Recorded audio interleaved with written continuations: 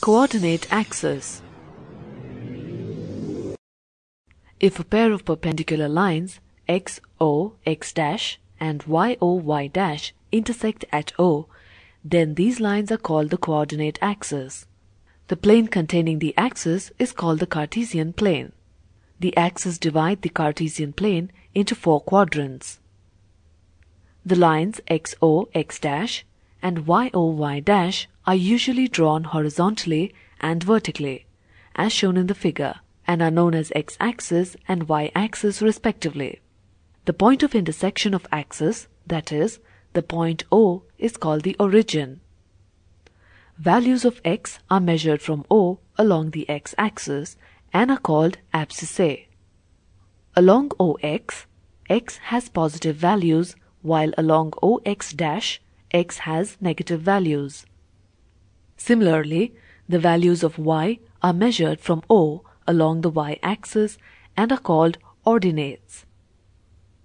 Along OY, y has positive values, while along OY', y has negative values.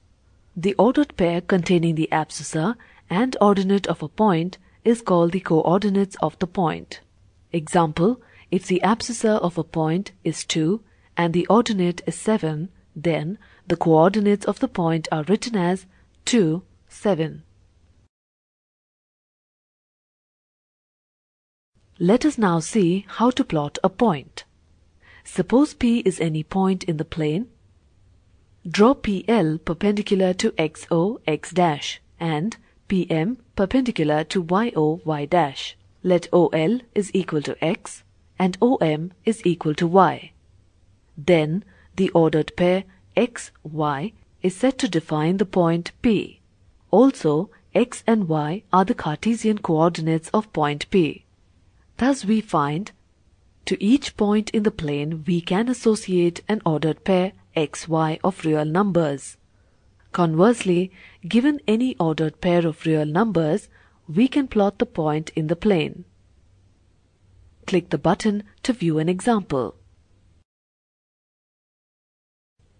Plot the points having coordinates A, 2, 4, B, -3, 4, C, 4, -2, D, 2, 0, E, 0, 3, and F, -6, -4. On a graph paper, mark the mutually perpendicular X and Y axis and the origin O. Assume a suitable scale for each axis.